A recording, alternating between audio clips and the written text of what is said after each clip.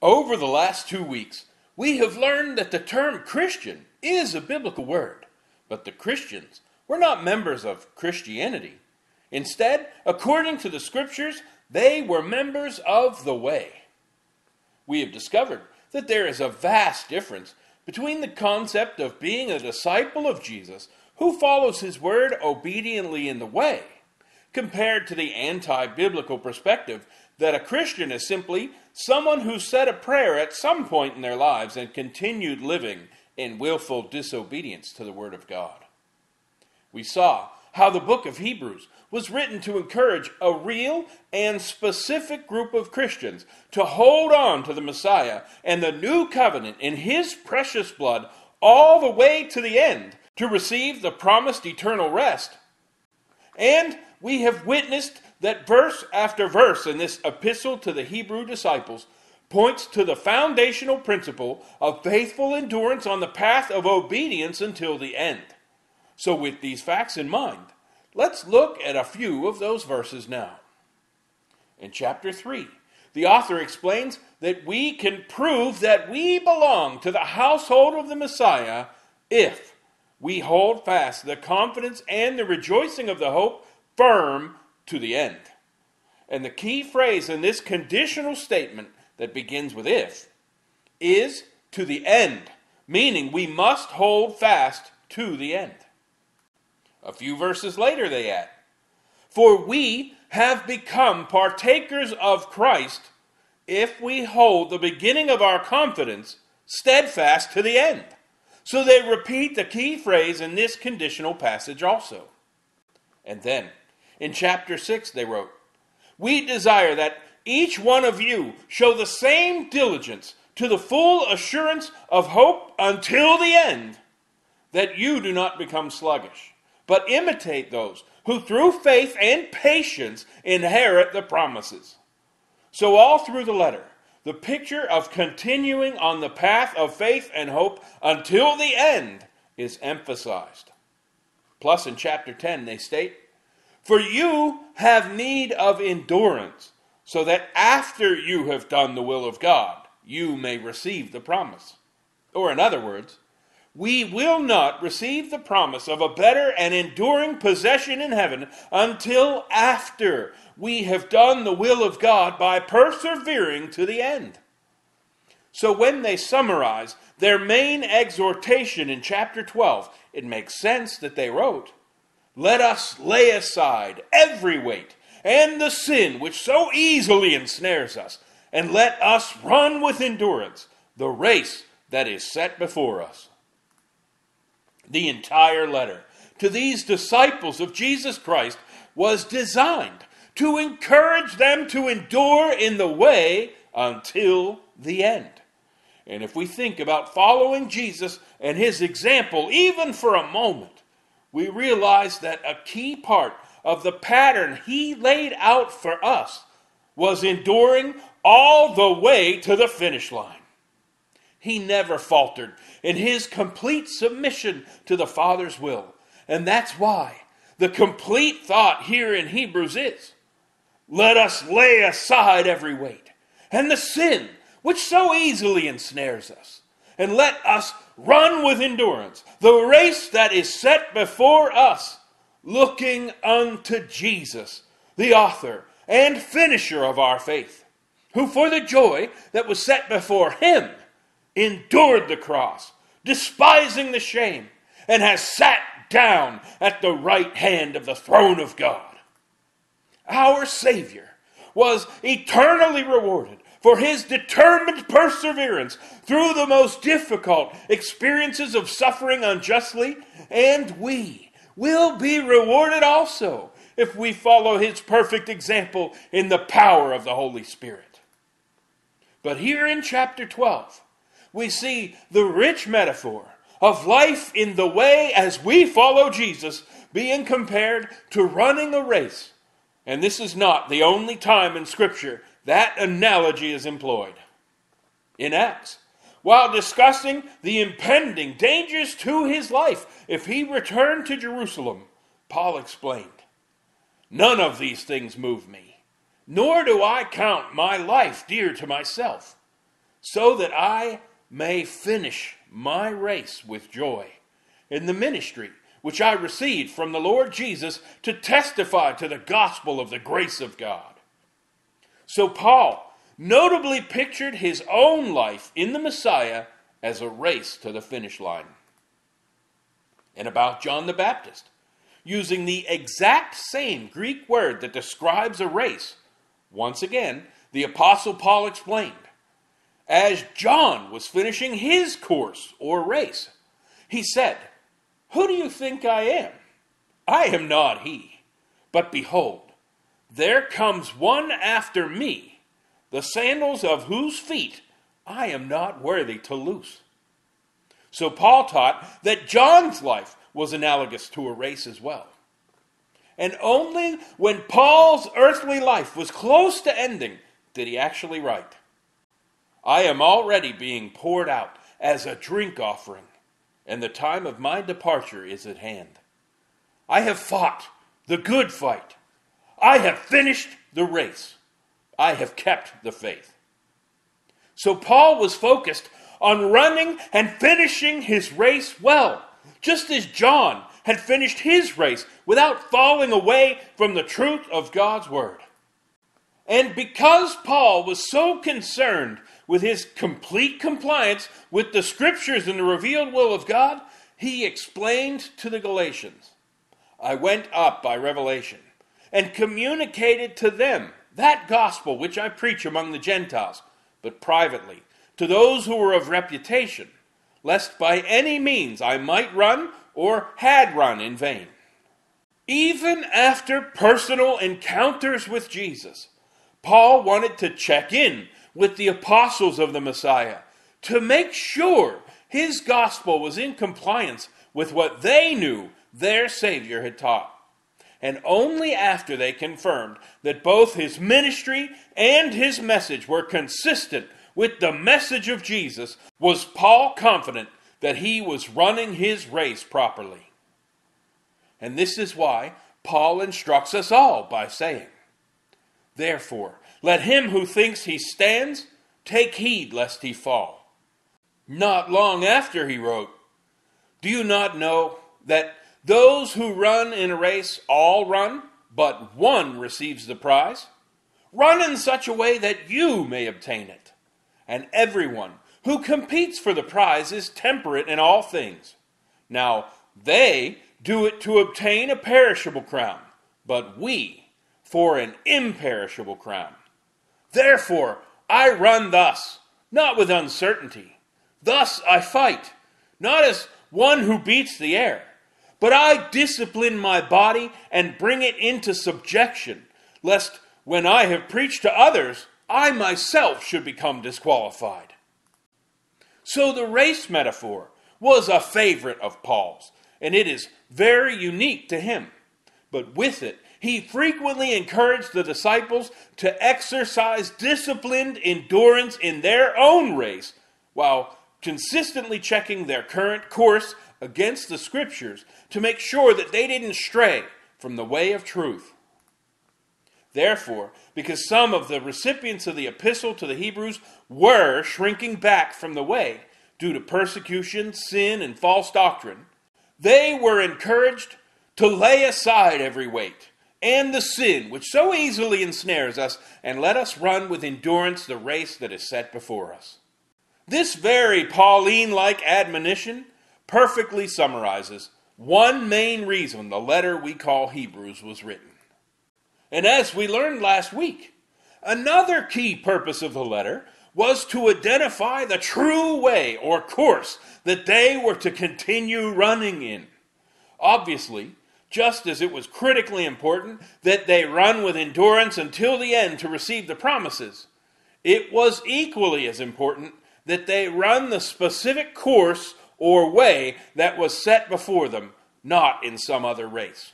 And this brings us to some of the most striking theological comparisons ever presented in Scripture. Comparisons between the prophets and Jesus.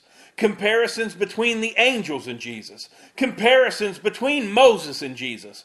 comparisons between the promises of the first covenant and the promises of the new covenant in Jesus, comparisons between the Levitical high priests and the priesthood of Jesus, and comparisons between the Levitical tabernacle cleansed by animal blood and the heavenly tabernacle cleansed by the blood of Jesus. And each comparison mentioned is presented as a direct and explicit evaluation of the first covenant in the light of the new covenant, with one key word describing the conclusion of the authors, and ultimately, that key word was better. In chapter 1, Jesus is labeled as better than the angels. In chapter 7, we are told that Jesus mediates a better covenant. In chapter 8, we are told that the new covenant was established on better promises. In chapter 9, the better tabernacle is cleansed with better sacrifices. And in the end of chapter 11, after listing those who had gone before us in the faith, we are told God provided something better for us, that they should not be made perfect apart from us. You see, the entire letter was written to reveal the relationship between the Levitical covenant given to Moses and the new covenant established by the blood of our victorious Messiah. Therefore, the writers openly proclaim. Now this is the main point of the things we are saying. We have such a high priest who is seated at the right hand of the throne of the majesty in the heavens, a minister of the sanctuary and of the true tabernacle, which the Lord erected and not man. For every high priest is appointed to offer both gifts and sacrifices. Therefore, it is necessary that this one also have something to offer. For if he were on earth, he would not be a priest, since there are priests who offer the gifts according to the law, who serve the copy and shadow of the heavenly things, as Moses was divinely instructed when he was about to make the tabernacle. For he said, "See that you make all things according to the pattern shown you on the mountain." But now, he has obtained a more excellent ministry, inasmuch as he is also mediator of a better covenant, which was established on better promises. Their self-proclaimed main point was a comparison between Jesus, our high priest, who is seated at the right hand of the Father in the holiest of all, because he has finished with his sacrifices forever, compared to the perpetually standing Levitical high priests who had to offer their sacrifices over and over again, all while the veil of the Holy of Holies stayed metaphorically closed. Their self-proclaimed main point was a comparison between the earthly sanctuary or tabernacle made with human hands after the pattern Moses was shown on the mountain, compared to the glorious heavenly sanctuary, where the Father and the Son are actually seated in their majesty, while being worshipped by real heavenly angels, not carvings and woven images. And their self-proclaimed main point was that the Levitical priesthood and its ceremonial system of purification served as a copy and a shadow of the heavenly things. So above all else, Jesus is the exalted mediator of a superior covenant established on better promises, and we must not turn away from him and the salvation he offers. The fact is that one of the most important interpretational challenges in all of Scripture is understanding which items were established as shadows that direct us to the Messiah and the new covenant in his blood, and which items were established as timeless commandments of our Creator that never change. We must let Scripture and Scripture alone be our guide as we do this. And that means that we must never go beyond what is written. But that also means that when something is plainly written, we must not fight against God's word and twist the plain meaning. We must accept all that is written and understand that certain elements of the Levitical system of purification were imposed until the time of Reformation spoken of in Hebrews. About these types of issues impacted by this very important interpretational principle, Paul explains, circumcision is nothing, and uncircumcision is nothing, but keeping the commandments of God is what matters. And this is consistent with dozens of verses in the post-Messianic scriptures, including when Hebrews unambiguously explains that the Levitical system was concerned only with foods and drinks, various washings, and fleshly ordinances imposed until the time of Reformation. Truly, the Levitical system of the first covenant gave us the pattern to understand the new covenant in Jesus Christ. And in this way, the Levitical laws of purification became our tutor to lead us to Jesus our Savior, that we could be justified by faith in Him. We could never understand the Messiah's amazing role as our high priest and perfect sacrifice if we did not first have the Levitical covenant and the pattern given to Moses to foreshadow all that the Messiah would do. And for this reason, it is very important that we still understand it. And likewise, we would not have been able to understand the big picture of our life in Jesus Christ and the race we are running in His strength if we first did not have the Exodus to foreshadow this great journey to the promised land that we are part of. Delivered from the bondage of sin by the blood of the Passover lamb, after having put away the leaven of sin and wickedness from our lives, pressing on in the eternal hope of the gospel while walking after the righteous guidance of the Holy Spirit who dwells within us, remembering the trumpet that will sound when our Lord descends from heaven, and the awesome day of judgment when He returns to tabernacle with His people forever. The Exodus and the holy feasts of the Lord serve to remind us that we are just passing through this life in the way to the true promised land. But unlike the rest that Joshua provided the children of Israel, a greater Joshua, Yeshua or Jesus, will provide us with eternal rest in a land far better than the land they inherited long ago. This is what the writers meant by a better covenant with better promises. And this is why we have even better reasons to endure to the end in our own race to inherit these eternal blessings. This is a basic summary of the epistle to the Hebrews up to chapter 8. And we have sufficiently set the stage for the next chapters, which will be comparing the earthly tabernacle of the first covenant to the new and living way in the new covenant.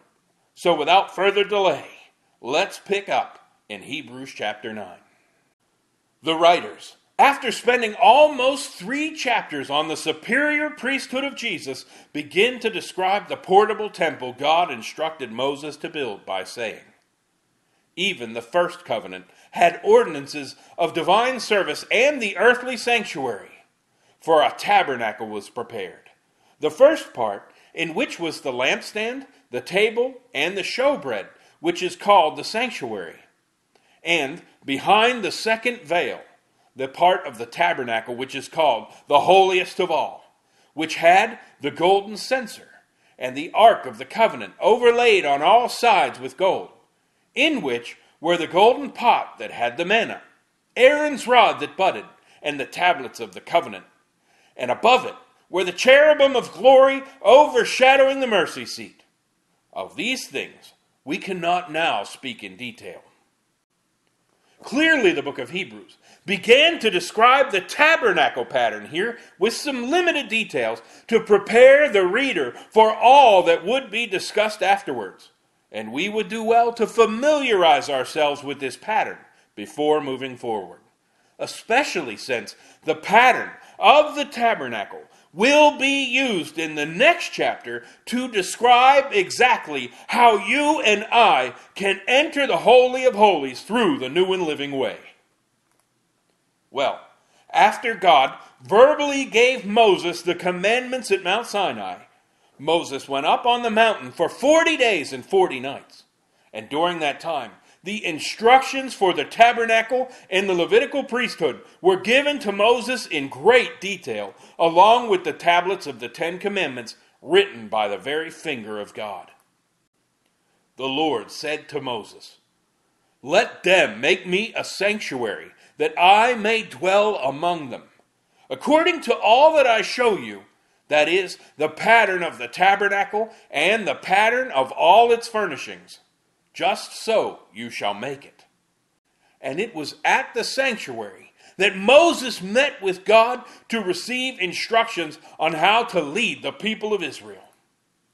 God gave Moses the instructions for the Ark of the Covenant and the mercy seat that sat above the ark. And then he said, "You shall put the mercy seat on top of the ark, and in the ark you shall put the testimony that I will give you.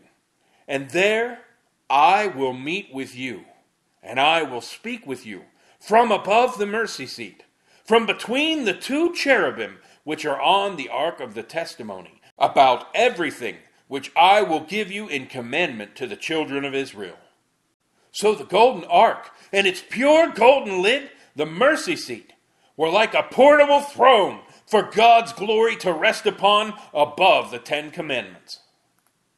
Then God described how they were to make the golden table of the bread of the presence, the solid gold lampstand, the golden altar of incense, the golden walls, woven curtains, screens, doors, and veil, the bronze laver, the bronze altar, and the outer wall of the sanctuary.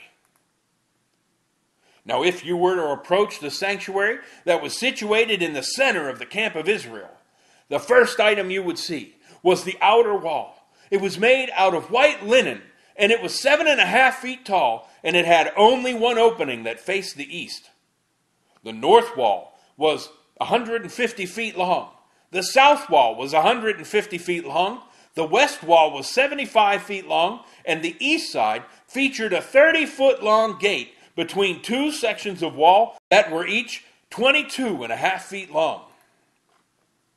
If you were then to enter through the gate, the first item you would see would be the bronze altar, where all of the blood sacrifices were offered by fire to the Lord. The ground would be soaked with the blood of the sacrifices that the priests were to pour out on the ground after sanctifying the altar with it.